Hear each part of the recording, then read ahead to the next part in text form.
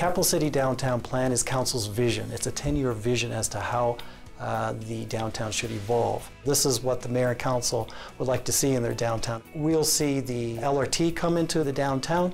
We'll see more green spaces being developed. We'll see more residential in the downtown core, especially in the urban warehouse area. We'll see over time the downtown evolve into even a better place to live, work, and shop.